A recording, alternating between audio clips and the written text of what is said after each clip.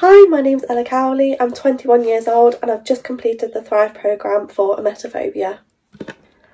I chose to go through the Thrive programme because my quality of life became so poor. My life revolved around this phobia from the second I woke up to the minute I went to sleep.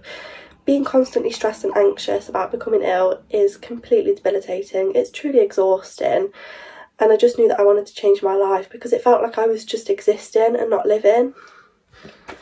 I've suffered with emetophobia for as long as I can remember. However, it used to only impact me if I was in a situation dealing with sickness, which was obviously quite rare. It wasn't until about 3 or 4 years ago, when I was dealing with some quite difficult relationships in my life, that I developed very low self-esteem and quite a lot of social anxiety. And I didn't realise this at the time, but this definitely fed into the worsening of my emetophobia. During this time, I also started to experience some quite unusual physical symptoms such as dizziness, fatigue, nausea and fainting, and I was then later diagnosed with chronic fatigue syndrome and a condition called POTS, which is a chronic condition that stands for postural orthostatic tachycardia syndrome. With a mix of all these symptoms, I began to feel really out of control and started to develop compulsions around everyday activities, with the fear that if I didn't do them I'd be sick. I became really cautious of any food I was eating. I became claustrophobic, especially on public transport, with the fear that if I was sick I wouldn't be able to get out. And I'd literally go on a train or a plane and worry to the point of physically shaking until the journey was over. I wouldn't even be able to sit back and listen to any music to relax me. I just couldn't get my head out of that zone. Everything I did, I just used to worry that I'd become ill and it would just be a complete disaster, and I was just really irrational about everything that I was doing. So I started the Thrive programme in December with Lisa over FaceTime. I'd dedicate some time every day to actively engage with the programme, and after every session I'd always feel so motivated and positive to just keep going.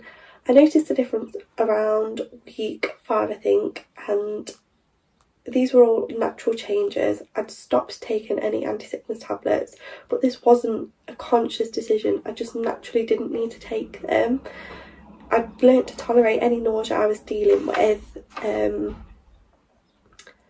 I started going on trains again, some that lasted over an hour, and I'd be able to enjoy them. I'd just get on them without even thinking anything about them. So I just feel really carefree now and able to move on with my life. Before the Thrive programme, I was having a flare-up of my condition about every 2 weeks, to the point of being bedbound sometimes, but now I rarely get a flare-up, and if I do, they don't last as long and I feel more in control of them. I manage them a lot better and they don't bring me down like they used to. I'm just overall a lot more positive, happy, and I'm just able to move on with my life now. I don't do absolutely any of my compulsions anymore. They've all gone. They don't even come into my mind anymore. And if they did, I wouldn't even think twice about doing them. I would just ignore it. They don't come into any part of my life anymore. I'd recommend the Thrive programme to absolutely anyone. They teach you skills that you can take with you in every aspect of life. Not only is my emetophobia gone, but just every aspect of my life has just got better. I feel like I'm able to do absolutely anything I want to do, and it really does change your life. These aren't just empty words. I know it sounds very cliche, but it genuinely has changed my life, and I know I can just get on with things now and be happy for once instead of just worrying all the time. It really is the best thing.